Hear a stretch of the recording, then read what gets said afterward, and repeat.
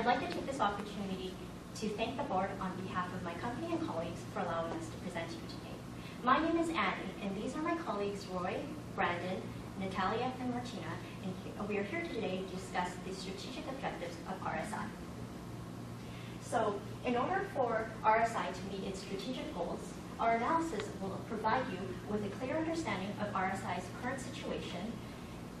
We will analyze the strategic options available to the company, and we will provide a recommendation to management on the best course of action.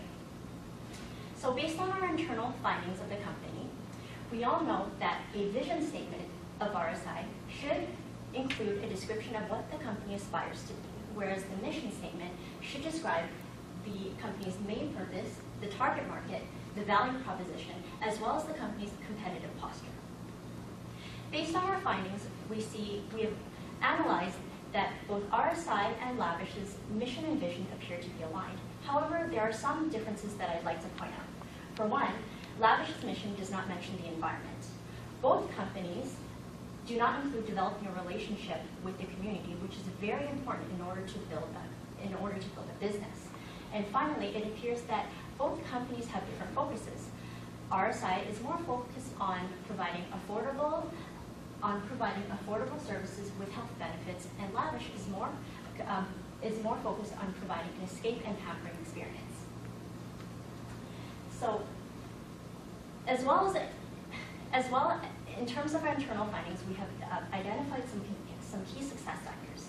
For one, both companies have convenient locations and clean facilities. Both companies offer up-to-date and unique services. They're able to sustain competitive advantage and maintain a good reputation in the community.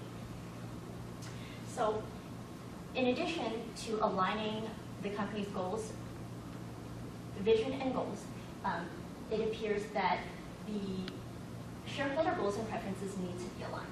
Currently, there are 10 shareholders in the company, 3 of which are actively involved in the business. The implication of this is that there could be disagreements in terms of decision making, as well there could be deadlock in terms of voting because of the even number of shareholders. We've also performed an internal analysis by analyzing the strengths, weaknesses, opportunities, and threats of the company, as well as an external analysis by examining the political, economical, sociocultural, technical, environmental, and legislative factors impacting RSI. Further details are provided in your brochure. Now I will hand it over to my colleague Roy, who will be discussing the financial reporting issues impacting RSI. Thank you so much. Thank you, Andy. So in order for RSI to acquire bank loans, the financial statements are required to prepare in accordance with the accounting standard for private enterprise, known as ASPE, and also consolidated statements are required as well. So we have identified the following consolidated financial statement adjustment. So for both the assets and liability, both need to be recognized at fair market value on the acquisition day. The intangibles are required to amortize over the estimated useful life. And for the amount 494,000 exceeding identifiable asset and liability of Lavish, we need to recognize that on the consolidated balance sheet as goodwill.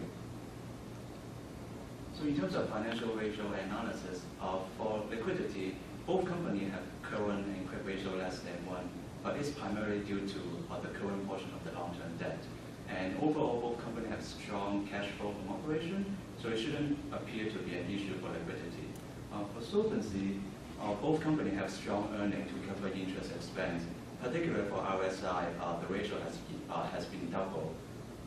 But the level of debt is high because RSI financed the acquisition of Lavish with debt.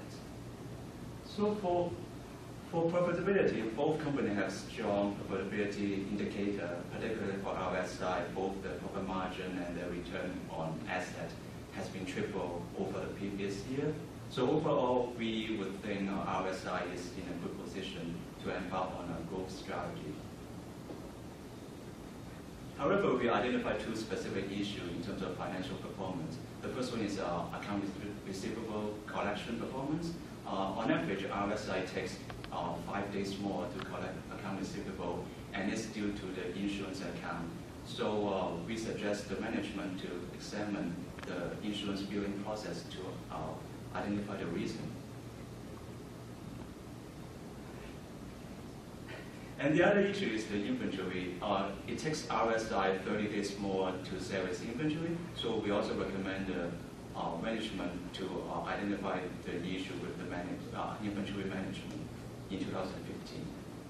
So as you can see on the chart, RSI is heavily leveraged, so that it could be a potential problem for RSI to borrow money from the bank, as the bank require debt covenant, and it's unlikely that it could be a challenge for RSI to meet the requirement. So as an alternative, RSI could have acquired a private loan with room to negotiate terms and requirements. But the downside is RSI may not be able to get up to 15 million, which may require a shareholder to pay out of his pocket to fund the expansion. And now I will pass to Brandon to discuss the first two strategic options. Thank you, Roy. I'm here to discuss two of the options available to the company as we stand today. The first one is consolidating RSI and Lavish together. Some of the pros of this is that it creates a consistent mandate to create one administration going forward. And this will also consolidate the mission and vision statements going forward as well. There will create cost savings, as duplicate costs between the two companies can be consolidated into one cost, which will reduce the total. There's also a centralized decision-making structure, which will streamline the decision-making process going forward. Consolidated financial statements look stronger, which will make it easier to create acquired financing. There's also no additional financing required for this specific option. Some of the cons of this is that it's difficult to join the two different operations, as they are very different functionally right now. Lavish also has a bonus system, while RSI does not, which will make it tough to bring the two employee bases together without consolidating that into one bonus structure. There are also different accounting policies in place currently, which will have to be reconciled so that the consolidated financial statements can be created. And also the different clients, services, and atmospheres of the two companies will make it difficult to join them together, as they now service two widely different markets. As you can see here, we've looked at some of the ratios of the last few years. As you can see, consolidating will not change the current ratio at all, but the companies do look quite a bit better on a profit margin basis when they are separated compared to consolidated. And the main reason for this is that there are different policies in place currently, and once these are reconciled to be the same policies, the consolidated financial statements will begin to look more like the individuals on their own. And then for strategic option number 2, this is the franchising option. Some of the pros of this is that it's consistent with the board mandate for growth. It allows a company to capture market share effectively by growing quickly. The reputable brand identity can be established through the franchises, and experienced franchisees can improve the operations of the company by making suggestions from their experience. Some of the cons of this is that franchisees could have different values, which would ruin the brand identity. Expansion could be overwhelming and time-consuming for management and could create some issues there. Quality locations may not be available, which is a very important factor to this industry, as they need foot traffic in their spas to get business. Screening process for applicants will be very time-consuming and costly. And as you can see as well, the startup cost will be $250,000 per company or per franchise, with an additional $65,000 for first year's operating costs. And we've also provided a break-even analysis here, which shows that in the first year we need to open about 8 locations to break even that year, and going forward we can reduce that down to 5 locations to cover the operating costs of each location. I will now pass it off to Natalia to discuss the next 2 options. Thank you, Brandon. Now I'm going to present another strategic option, which is the partnership with the fitness chain FFL. There are several pros and cons I want to discuss. First, understanding the pros. The costs will be shared with FFL, including, for example, the rental space, and there will be the leasehold improvement financing provided by FFL. There will be an access to the existing health-conscious customer base that currently RSI doesn't have. This creates training opportunities for the employees at RSI to train the massage therapists at FFL. This also will provide diversity to RSI's operations and probably will create more profit for it. On the negative side of things, there will be no brand promotion for RSI at all through the massage centers because they will be located at FFL facilities. The massage center operations will largely depend on FFL's customer traffic and the amount of customers that are attending FFL's facilities. There will be additional expenses incurred to set up the partnership instead of the incorporation that is currently RSI. And then there will be a due diligence cost involved in assessing the numbers provided by FFL. Now we're going to talk about profitability. So in the first year, this project will require the investments from both partners of about $210,000. Then this will provide a profit of around $840,000, which is 3 times the investment. It will require 8 franchises to cover the startup costs, and it will require 5 franchises to break even. And at the end, we have calculated that approximately $50,000 will be required from the financing to be provided by RSI for these investment operations. Another strategic option is the acquisition of Pure Substance Inc. that is currently providing the spa products to RSI. On the positive side of things, there will be potential reduction of the cost from the vertical integration of operations. There will also be the brand promotion for RSI because it will be providing organic products in the spa. There will also be an expansion into the larger retail facilities who are currently buying the products from the Pure. And finally, RSI will have the opportunity to promote environmental conscious business through Pure. There is a negative side of things as well. RSI has no experience in manufacturing at all, so there could be some losses from the lack of expertise. There is currently pressure on Pure's prices because of the foreign competition. There will be also cost to produce. The cost to produce are currently increasing, so this will diminish the net margin that is currently experienced by RSI. And there are also ethical problems because the owner of Pure has promised their employees that the operations will be kept in Canada, but it will be more profitable to move the operations overseas.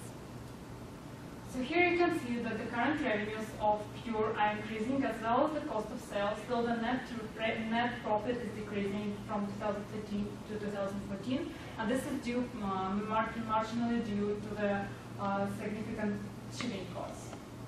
Thank you. Now I'll pass it over to Martina.